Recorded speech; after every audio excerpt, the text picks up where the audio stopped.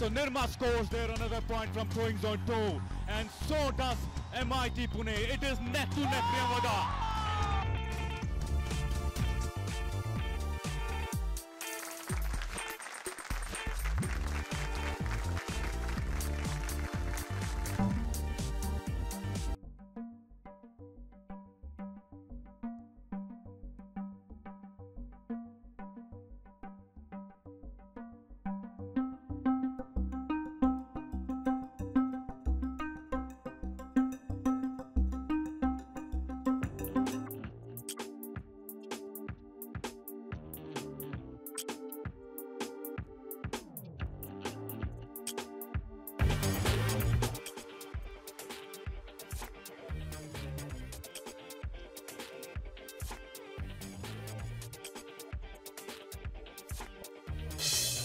Hi, I am Paras Savnani. I am from Mechanical Department, SEM 5. I am the team leader of Team India Robocon, and I am responsible for the design of our robots and coordination of our team.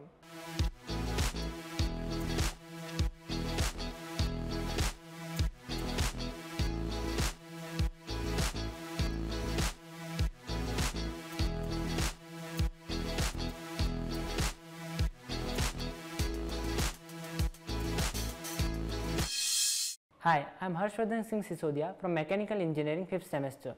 I am the manual operator of Team India Robocon. I am also responsible for the fabrication of our robots.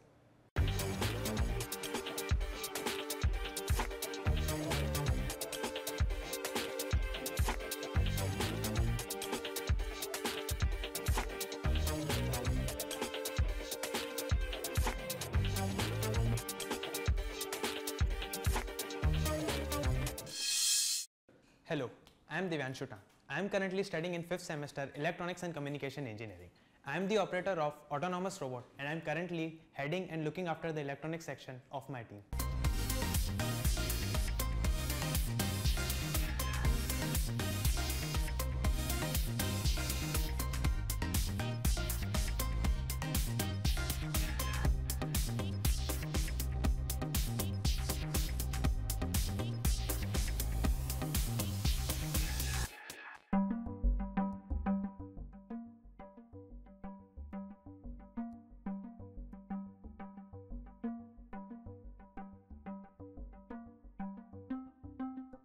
So after the problem statement was released, we analyzed it, discussed on it, and then divided into number of tasks. Task 1, it was to design the shuttlecocks. We had to design the shuttlecocks to make them fit into weight and size constraints. Task 2, we had to load the shuttlecocks from the rack, avoiding any fouls. Task 3, it was to transfer the shuttlecocks from manual robot to autonomous robot. Task 4 was to make the autonomous robot shoot the shuttlecocks into different zones. Task 5, it was the most important task out of all. Task 5 was to make our bots move faster so that we could achieve wrong way in minimum time. So after we have divided into tasks, we were confident enough that we could finish in minimum time and find the solutions to all the problems.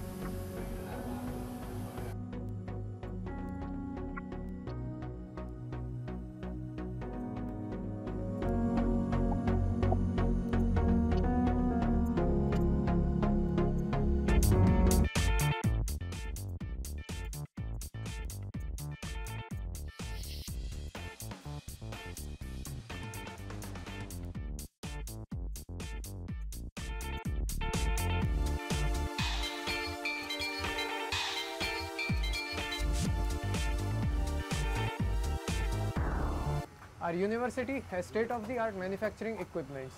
We order some of the components through our local market, which is very rich, and sometimes we order some components through online stores.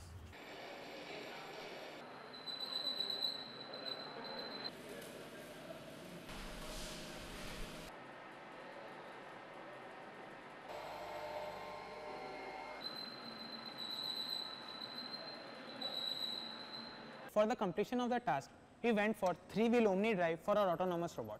It gives us better maneuverability and control over the robot. The next important thing was careful selection of sensors.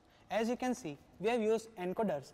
They give us the distance that the bot has traveled, so that we can use that distance to calculate acceleration and deceleration. The next thing we used, line sensor. As you can see here, we have used line sensors so that we could get the reference of line, so that we could know where we have to shoot the ball. Okay.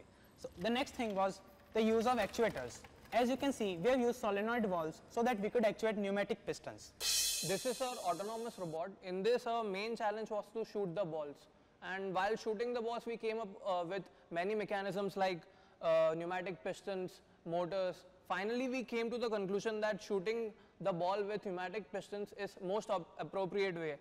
And you can see here, the shooter arm is pivoted about a pin joint, and the balls are tied at the end of the shooter arm. This is a normal shuttlecock. Look at the shooting mechanism we used.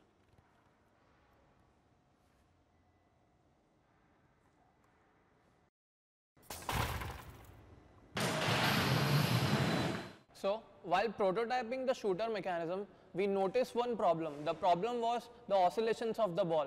Now, how to counteract that? We designed a gripper for that problem. As you can see, the gripper is a simple example of a 4-bar linkage. Let's have a look at the gripping mechanism.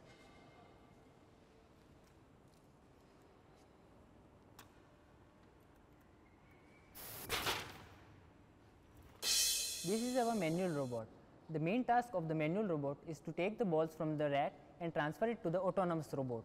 Now, while doing the task, we tried to take the whole rack into the robot, but later we faced some difficulties and we thought that we could take the balls instead of the whole rack, and then we went through this mechanism for that purpose. Now, here as you can see that these are the latches which act only one-sided. So, the ball can initially go through them, but will not be able to return back. So, in this way the bot will go inside the rack and take the balls, so the balls will not go outside again. After loading, we have to transfer the ball to the autonomous robot. Here is the mechanism. We use the piston here to actuate this compartment up down there.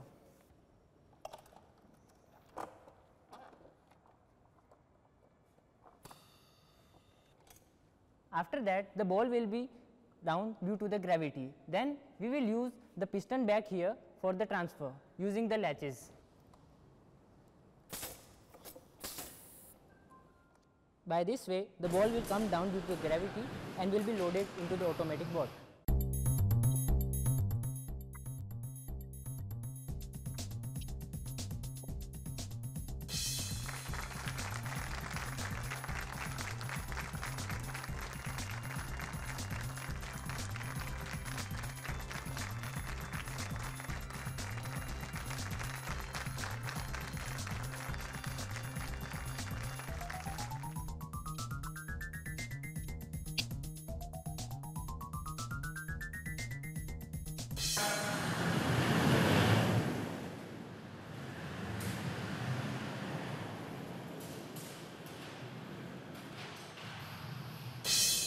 After the nationals, to achieve wrong way in minimum time, we have made our autonomous robot faster, and moreover, we have also reduced the distance that it has to travel.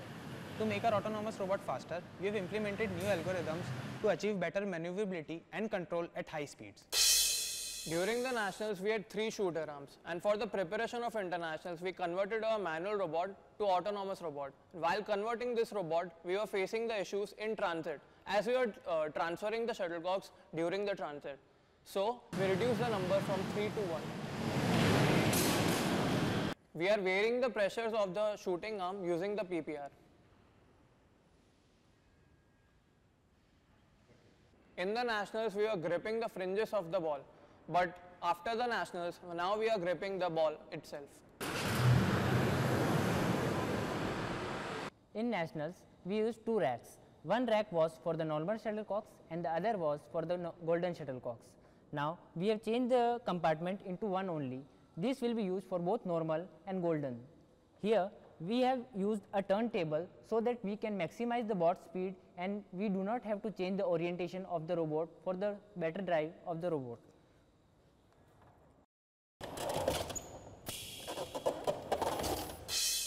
after the nationals, as the rules allowed us, the first thing we did was to turn this robot from manual to autonomous. So, during the national, this robot was completely in the operator's hand, but now as we have turned it into autonomous, we have applied a wall follower mechanism here, so that the bot has to travel in straight line so it can achieve that distance in minimum time. This wall follower also helped us to remove the alignment problem between the manual and the autonomous robot during the transfer. To reduce the time, we have ensured that the ball is transferred while the manual robot is in transit so that it doesn't have to stop.